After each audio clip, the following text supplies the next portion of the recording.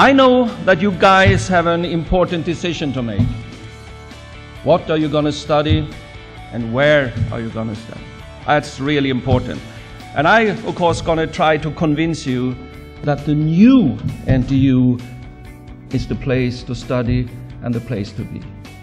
NTU is the biggest engineering university in the world. But, as I try to illustrate here, it's not only an engineering university. We have the Nanyang Business School, that is in the top business schools in Asia. We have humanities now, we have art, we have science. The National Institute of Education belongs to NTU. And of course, the most recent addition, an exciting addition, is a new medical school. Before a university is trusted to have a medical school, it has come a long way. You heard about ranking of universities. There's also ranking of scientists. And he was ranked number 15 scientist in the world, all categories. That means that he is the number 1 scientist in the whole of Singapore. That's what's unique with the university. That's what's different, that the teachers are also the best researchers. Rolls-Royce, Bosch, Siemens, Thales, EDB, Airbus, they are not only partners to NTU, they have labs at the NTU campus.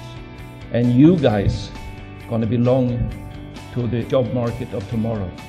What are the chances of it joining the ranks of the Ivy League, such as Oxford, Harvard, in years to come? We're already there because we have a medical school with Imperial College. For the first time, Imperial College has gone out of London, right? So why do you think they choose NTU to do that? Because Imperial College judge that NTU can do what you are saying. Think forward.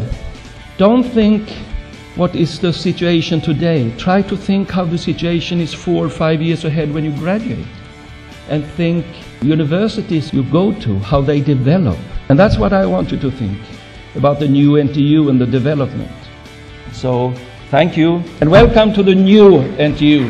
Thank you.